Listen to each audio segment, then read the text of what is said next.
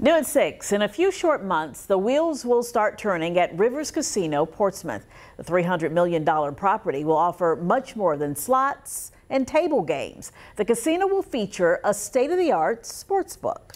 Recently, 13 News Now was given exclusive access to Rivers Casino, Pittsburgh, the model for what's being built on Victory Boulevard. Tonight, we begin our week-long series of reports with a look at what's likely to become a $37 billion industry in a few short years.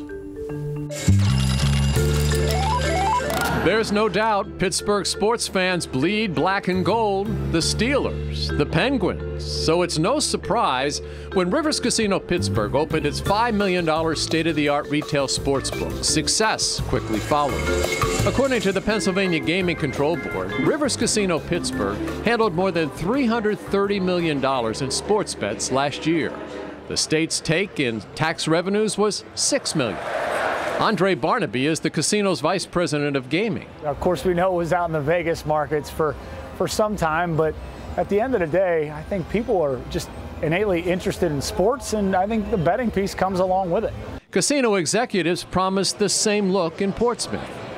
55-foot high-def TV monitors line the walls, along with a host of high-def 86-inch monitors. 200 club chairs provide plenty of space for things like fantasy football drafts. Pittsburgh Sports Radio is here. 93.7thefan.com, live from the Rivers Casino Sportsbook. What I like this evening, I like this Baltimore Orioles game. Different leagues or the countries that offer it. There are 33 self-service betting kiosks.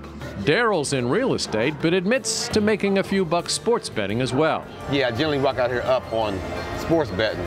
I generally walk out here down on the craps table. You can bet on almost everything here, from the PGA Tour to Major League Baseball. The nice thing about sports betting today is not only can you bet on the game before it, you can bet on things within the game during it. You can bet on whether the next pitch will be a ball or a strike, or a birdie or a bogey in a PGA event. Barnaby says real-time betting has been a big addition to the experience. Okay, rookie question. Yes. Where do you get the odds? Who sets the odds? Absolutely. So not a rookie question. Barnaby says the odds are set by an international company, a team that studies sports, works on algorithms, and manages the casino's risk. Sports betting is a very data-driven industry, and there are people a lot smarter than me behind the screens that are really plugging and chugging into algorithms and computer systems. The minimum bet is just $5. So it's not, you don't have to come out and come out of your pocket that much to have a little bit of action. Can you bet with your heart? Oh, you absolutely can. I mean, look, at the end of the day, it's gambling, right? Some people are going to win, some people are going to lose.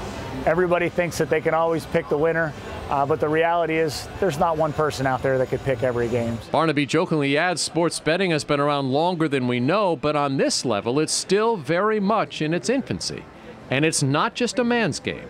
We've got groups of men, groups of women, old, young, all walks of life coming together to just enjoy the environment and enjoy the event. I look forward to coming to Portsmouth and win some money.